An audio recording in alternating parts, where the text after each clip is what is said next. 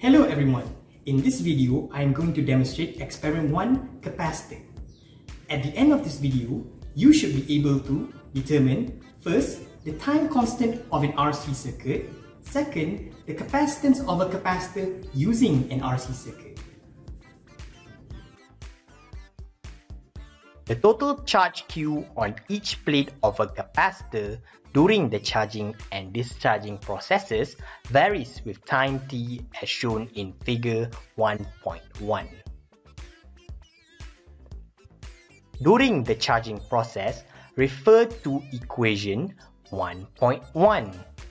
During the discharging process, refer to equation 1.2.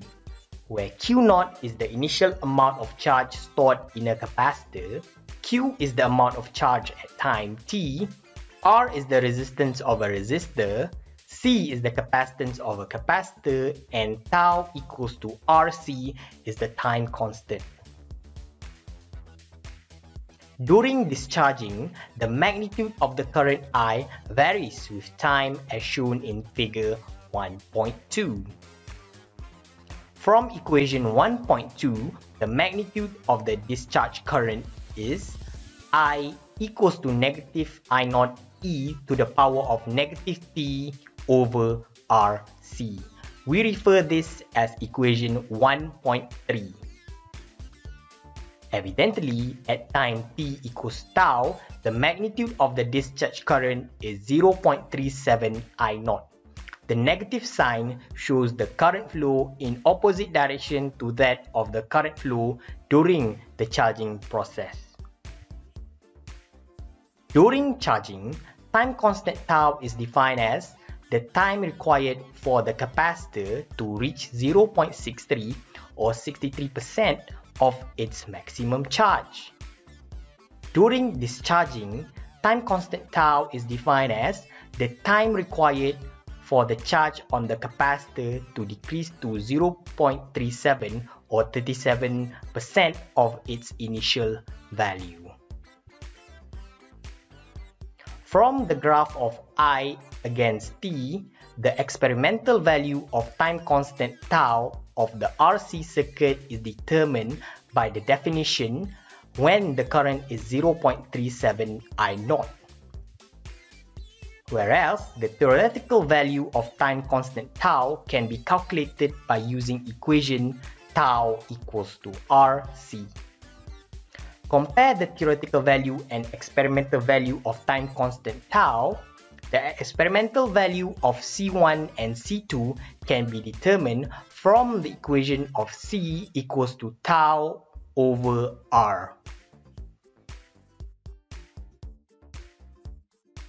The apparatus needed are a DC power supply, a 100 kilo ohms resistor, two capacitors labeled C1 and C2 in the range of 470 until 1000 microfarad, a stopwatch, a switch, a DC microammeter, and connecting wire.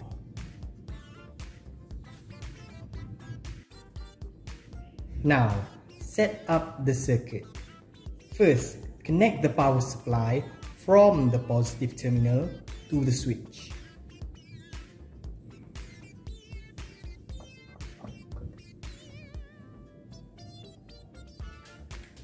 Make sure the switch is open. Then, connect the connecting wire from the other side of the switch to the positive terminal of C1.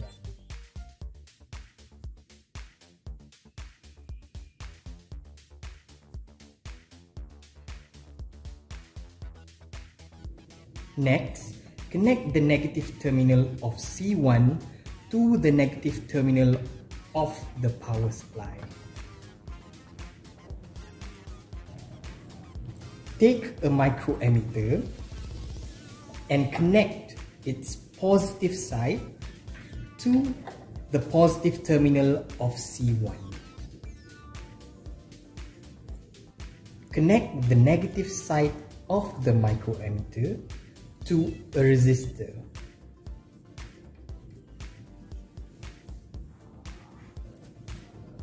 Lastly, complete the circuit by connecting the other side of the resistor to the negative terminal of C1.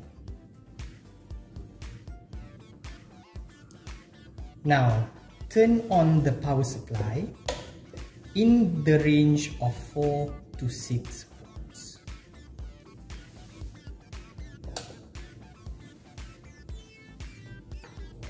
Close switch S. Read the microammeter and record the reading for I node. Open switch S and short circuit the capacitor using a connecting wire so that the capacitor is fully discharged. Close switch S again to charge the capacitor so that the microammeter reading is back to I node. Simultaneously, open switch S and start the stopwatch to measure the time T of discharging process. Get at least 6 to 8 pairs of current I and time T readings throughout the discharging process until the current is about 0.05 I node. For part B, the same circuit is used as in part A. Take C2 and connect it in parallel with C1 in the same circuit. Repeat step 9 up until 13 to obtain the readings of the microammeter I prime and the stopwatch T prime. Tabulate your data for part A and part B. You may pause the video and complete the table. Next, write your full lab report. Give comments about your experimental results and compare it with the standard value. Don't forget to state the source of error and the precaution taken to overcome them. Lastly, write the conclusion of your experiment. If you have any question, write a comment below and I will try my best to answer them. Thank you for watching.